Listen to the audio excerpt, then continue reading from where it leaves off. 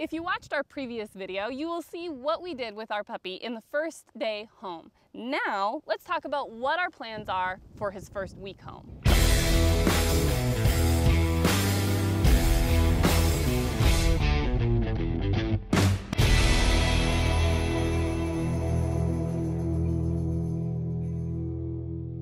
Hey guys, Kat here from Standing Stone, and if you're watching this video, it's probably because you have a new little puppy or are planning on getting a new little puppy like we do. And it's important to be prepared and have a plan and know what you need to do in that first week with your new little puppy. So I want to talk about that today with you guys, as well as let you know we have a really easy way to do that with our online step-by-step training course for little retrievers, or if you have a versatile dog, we have one for those too. So let's talk about what we should be doing in our first week. Well, we should have a plan and be prepared. Being prepared includes knowing what we should be doing in that first week, but also having the appropriate supplies for that first week with our puppy. From puppy collars, to food, to training treats, whatever you need for that first week, that's included in our online course in a supply list, as well as we have sample weekly routines of what you can be doing with your puppy and goals laid out in 3 categories, from obedience training to developmental goals to complementary goals with these little guys. In your first week, you have to have realistic expectations. You just brought this new puppy home from wherever, and you are getting them used to your house, their new environment, and you're trying to make strides with their training goals. So this little guy is going to be working on clicker training this week, and most likely we will only be able to accomplish charging the clicker with him.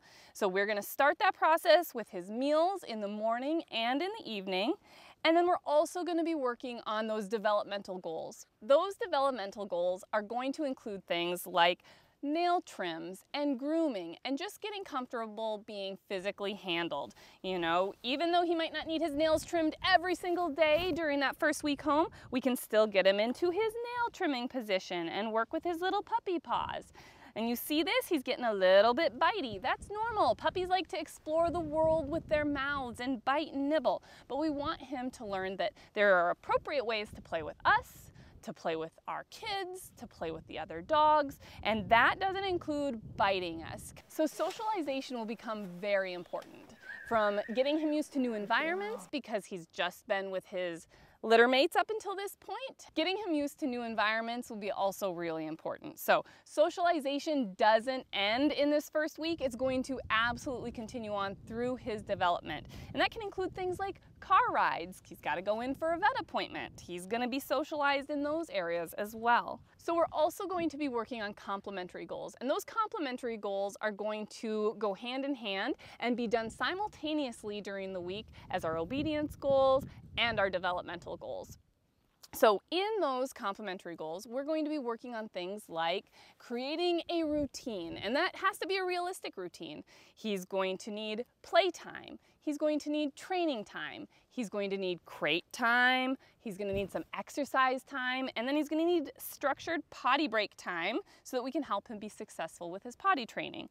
All of that specific time is going to be something that you should plan out your day and have a very general idea of what you want to include so that you make sure he's getting an adequate amount of all of those areas.